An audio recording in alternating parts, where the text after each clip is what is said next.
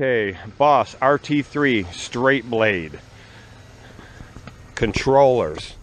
I've looked all over the internet. There is no video for the straight blade joystick controller, only for the V-Plow. The V-Plow has a toggle switch right here on the side for up and down. Other than that, it's basically the same as the straight blade. You have your power on, and then right now when you push it forward, it's locked. It's locked and forward. That is your float mode. Okay, so you pull it back out of the float mode and you pull it backwards, and that raises your blade.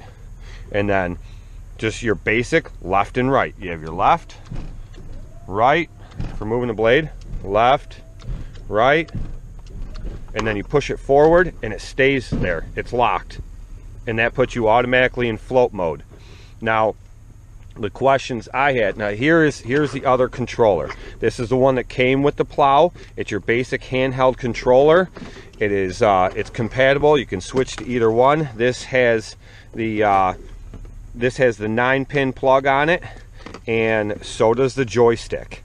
Okay, so you can unplug this and plug the joystick right in.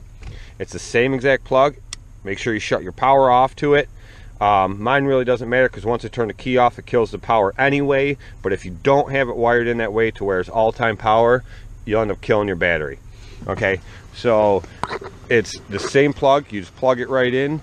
And one of my questions were, if I push it all the way forward to where it's locked in the float mode, is that the same as pushing the button on the handheld to where it lights the lights up red on there for hooking the plow up when you push the plow up? Yes, it's exactly the same. That's all you do.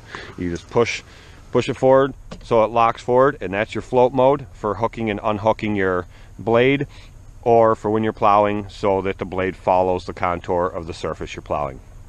And that's it in a nutshell. That is the joystick controller for Boss straight blade plows.